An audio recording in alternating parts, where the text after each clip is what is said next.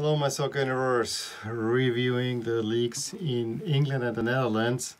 And we have breaking news already with Frank Lampard being sacked, which just came in now. Which on one side is a little bit weird because it came after a win. On the other side, the writing was so on the wall, and also his behavior as of late in interviews, not protecting his players anymore. It really seemed like the end of the line, although I never will support unless he cannot reach the team, but I don't think this was really the case. I think it was a bad spell for Lampard. And you know, Sarri had something similar, and then they finished their season well. I think the squad is talented enough. So I'm not saying I will never support Bayern General to not support sacking a manager mid-season. And now the rumor is that Tuchel is coming in. Yeah. I guess with two German players, you need a German coach in there to make them run, I guess. I'm not sure if Tuchel is the right person for Chelsea, to be honest. I thought maybe an Allegri type might suit them better to make shut up shop behind there, but yeah.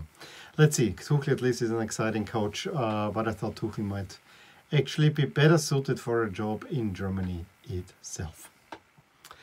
Well, what are the other news? The Manchester teams had a great week, especially United, who not only defended first place, but also won a big one in the FA Cup against Liverpool.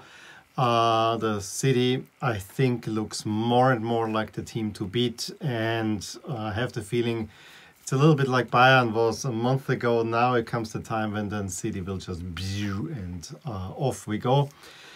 And we really have to ask ourselves, Liverpool already out of two competitions, two domestic competitions. Yeah, out of the FA Cup. Yeah, I mean the League Cup, I don't count. And is it already time for them to say goodbye to the Premier League? We'll have to see. In the Netherlands, we had a great game between Feyenoord and AZ, and other than that, I think the top teams. I'm wearing Ajax, and it's an old Ajax jersey. I will spring it. I will take 3 weeks that I can spring a new Ajax jersey surprise upon you. Teasing you a little bit there. I would say let's jump into the games, especially what happened in the midweek. I only saw highlights. I just couldn't. Let's put it that way. I mean, the big result from Tuesday was definitely Leicester City beating Chelsea, and comfortably so. Yes, with some luck, Chelsea maybe could have gotten a win or something out there, but overall, the way Leicester played was so superior to what Chelsea was showing that it's actually a joy to watch, and I really hope that Leicester doesn't fall away like last season, because they are really exciting teams and team in there, and I really wish for them to finish in the top 4. And Didi and especially Madison with a nice goal already before they have. Timo Werner had a good goal, had a goal, disallowed rightfully for offside, but you know, was never really deserved that Chelsea would have gotten anything out of that one. Then we have to jump on Wednesday. We have to jump to the makeup game first to round 1, which was between Manchester City and Villa, which probably was the most entertaining game of all these games in the midweek. A game that only had 2 goals that came late when there should have been many goals throughout. City dominated the first half, but then Villa came out, had plenty of opportunities to also score themselves. In the end, it's at least, from what I get from the English media, a contentious goal for Bernardo Silva in the late that settles it, because Rodri came from an offside position, but Tyrone Mings clearly controls the ball at that moment. New phase of play. I don't find it contentious. I think this is all right. I don't think that any system is broken here. Then Dean Smith, of course, cannot contain himself. He gets sent off, and very late Gundogan decides the game with a penalty. But you know, it was a great game, but I think City really deserved to win this one as well. And then we go back to round 18, where United then defend their first place, because City temporarily took it over. Lookman gives Fulham the lead, but Cavani in the 21st gets it back, and then Pogba with a really great goal in the 65th settles the win for United. It was not pretty, but you get it. That's all that you need for now. And then the big shocker came on Thursday with Liverpool falling to an Ashley Barnes penalty in the 83rd minute. Liverpool really not looking like themselves, especially the front three being rather poor in the previous games and here as well. And the big question, of course, was asked already: why? What's happening? Why is it not looking good? I think it has a lot to do with tiredness and also the intense style that Klopp is playing. And I already saw the wheels coming off, starting when they lost to Watford or already, and then in the Champions League, and they never really looked that right after the Corona break as well. They just had such a big lead that they just had to sail home for the championship. They had some great showings early in the season, but I think everything's keeping up with them. And to be honest, all the misses, especially Van Dijk in the defense. I think there is good reason that Liverpool is not having the greatest of seasons. And the question is, will City still hit that bump, or will it continue the way? We have to see. The roll is tight. And then actually it all finished up in the Premier League with another game on Saturday between Villa and Newcastle, where Villa got a 2-0 win. Oli Watkins and Traore, so losing one, winning one. But at least Aston Villa is catching up in the standings, which we can see now. Villa is now in 8th point, still 2 games behind. United and City are on top, but City has a game in hand, and less than Liverpool. But you see Spurs and Everton are looming, so we will have to adjust soon. But before that, let's look at the chances. I mean, it gets very, very firm for Manchester City at the moment to make it, to become champions. United is given an outside chance, and Liverpool is down to 6%. I think we can call it for United. And also on the bottom 2 are clear, and then it's really Newcastle is moving in there, worryingly so, but they really don't look good. As for the Champions League spots, United, City, Liverpool still in there, Leicester, maybe Spurs, maybe Chelsea. Chelsea has a really good rating, but not to do so. But let's adjust the table, and we see that actually Manchester City is top if we do that, and even Everton goes past Liverpool. Liverpool at the moment, given their average number of points per game, are only in 6th place. That's pretty bad looking, and Chelsea in 10th. So really, really not good for them. But for the expected standings, and this is the most interesting one, is now we have clearly City ahead of United and then Liverpool. Last time United Liverpool were just level, but now it's really the gap opens up even further. And if you look at the chances, I mean, Manchester City is firmly on 1st place, with United having a good grip on 2nd place already, and Liverpool, 3rd, 4th, some of the, and then it's Leicester and Spurs a little bit with the outside looking in.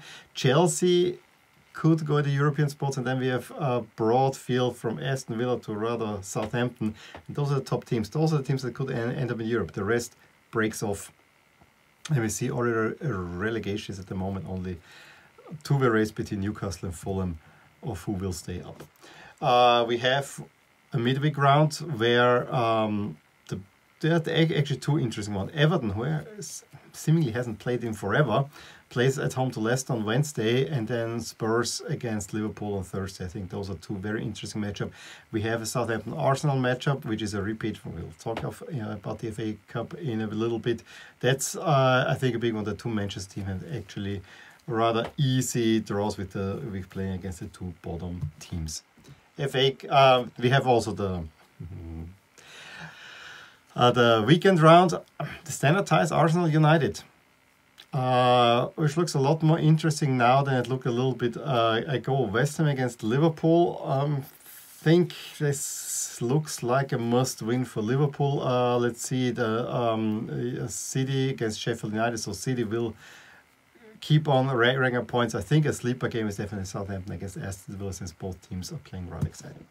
So, FA Cup, I saw highlights from 3 games. The first one, of course, Southampton against Arsenal, where Southampton probably deservedly won, but it was in the end an own goal in the 2024. I mean, it was a slight deflection, but the shot would have gone out.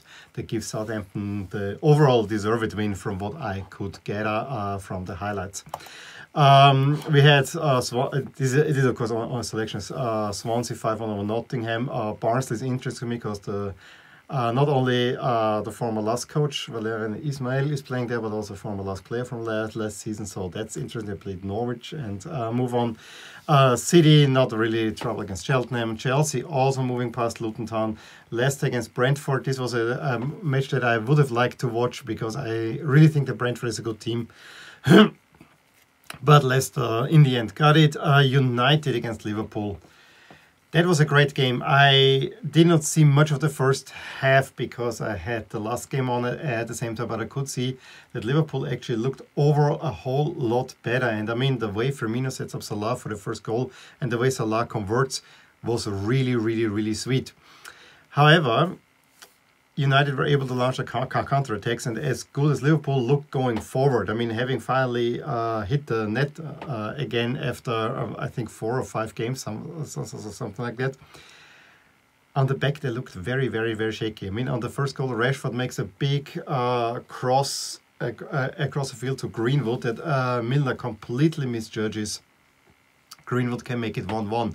And right after the half, it's Greenwood who plays a ball to Rashford, where young Williams also, I mean, tries to do something fancy, misjudges the ball and allows Rashford to go clear on goal and make it 2-1. And this is the danger with United at this moment, that this is a side that if they're given chances, they're actually converting them. They're not wasting many chances, which is a really good sign if you're a United fan. And in addition, actually staying solid on the back, which is something we also didn't see all that much.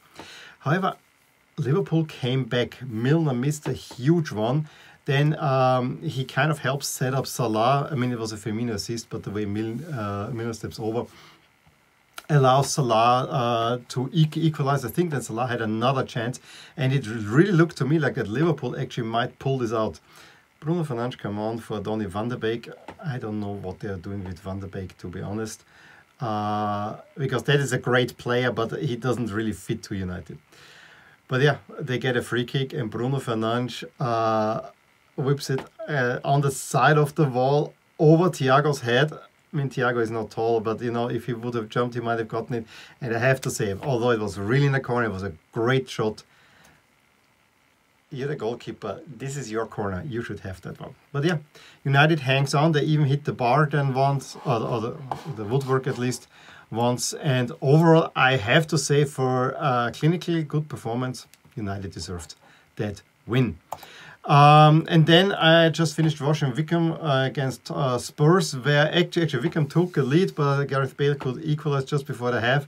Then it was more like a siege on the Wickham goal, but it really did not happen much until Son comes on and Ndombele comes on, and then Harry Winks in the 86th, and Ndombele assisted by Son in the 87th, and then Ndombele himself in stoppage time clear the game, and so Spurs move on as well. We'll talk about the draw. I didn't have the time now to look at it when it comes time. Let's move to the Netherlands, where we also had a cup round. The standout tie was clearly Ajax beating AZ away from home. We also have Feyenoord moving on against Heracles and PSV against Volendam. Vitesse beating Den Haag. So quite kind of interesting. I also have seen the draw, but I don't have the dates yet. But I know that Ajax is playing at home against PSV in the quarters, which is the most exciting matchup in there. And I guess everyone is hoping that Feyenoord will come in the final, and then one of those two, and we have a big final in the Netherlands. As for the round itself, I saw the highlights of the last game, but let's first go Vitesse against Groningen. That was an interesting game that Vitesse won. PSV beats Waalwijk. Ajax gets a win at Sittard. And then Feyenoord against AZ was actually quite a lively game. where AZ thrice took the lead, that twice could be equalized. I mean, the goal by Carson was already very well played. Then the equalizer by Jorgensen was a little bit of a messy defending. Right after the half, Boadu can make it 2-1. Then again, a little bit shaky defending on the side allows Feyenoord to come back in the 58th. And then Stang's assist makes Boadu slam it home in the 70th to give Alkmaar actually a good lead. And then in stoppage time, Koopmeiners misses a penalty, but was already done for AZ in a great game, to be honest. And AZ now goes ahead of Feyenoord. The top three, those stay the same, and Ajax is firm favorite to win the title there. And in the expected standings, you can see, I mean, Ajax then a long distance, and it's PSV that will probably finish ahead of Vitesse now, and AZ and Feyenoord is only in 5th spot, although this might change. And then there's a clear cut. I think it's the top 5, but you know, they have this special round for the European spots. The next round is a midweek round, again with the big, well, there's not really a big matchup. I mean, AZ against Utrecht probably. Venlo plays against Vitesse, Emmen against PSV, Heerenveen against Feyenoord, and Ajax plays against Willem II. And then on the weekend, we get the big one, AZ against Ajax. That's pretty much a must watch. And then they have Feyenoord against PSV ahead of that too. So, that sounds very interesting. So great round coming up in the Netherlands. Now I gotta keep this in my head. Anyway, let me know what you thought about all the games in the England Netherlands this past week. Give me a thumbs up if you enjoyed this video, subscribe to my channel to see more, and I will talk to you soon. Bye. Hey there, I really hope you enjoyed this video, and if you did, here are some videos and playlists that you might enjoy too. Also, please consider subscribing and clicking the little bell icon so that you get updated whenever something happens in my soccer universe.